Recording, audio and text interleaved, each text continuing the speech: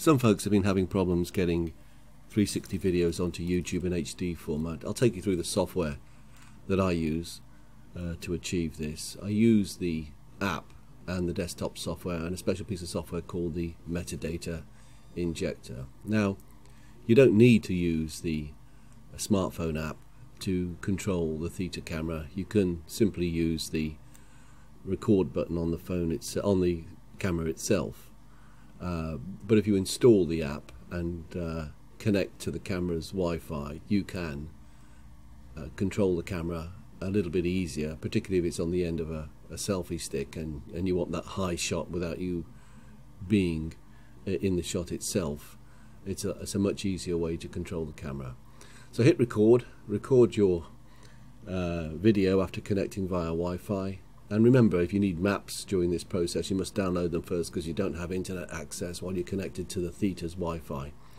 Then connect the camera to your desktop, and all being well, the desktop machine will recognize the camera's drive capability and pop up a display showing you access to the file system on the device.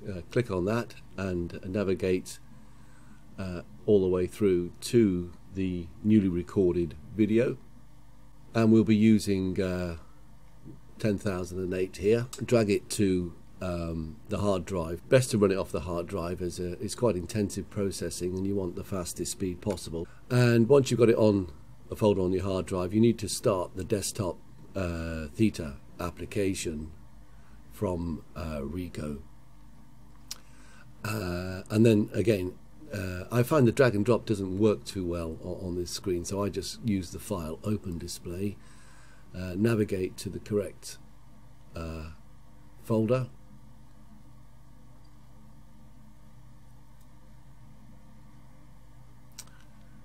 and pick out our newly captured video. Now you can select the output folders here.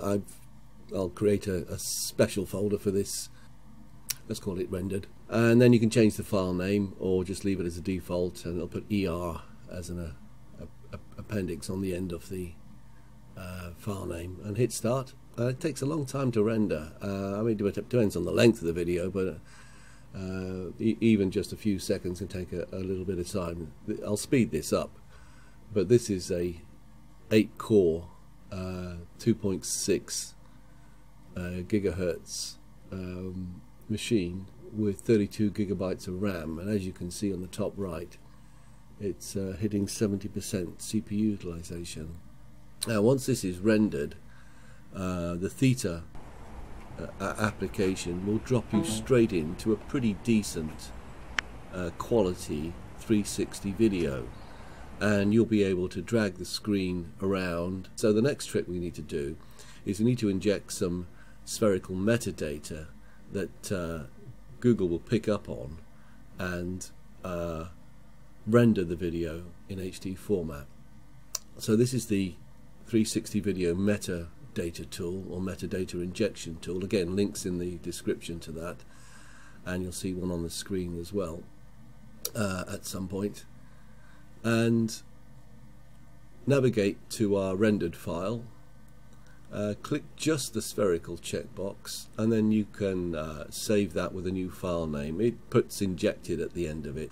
So then just upload that file directly to YouTube,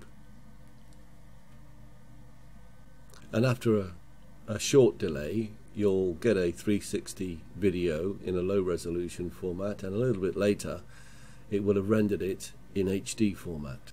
And if you found this useful, please give me a thumbs up, and you can click right there to see the 360 video used in this example. Any questions, any complaints, please put them in the comments. I'll do my best to answer them.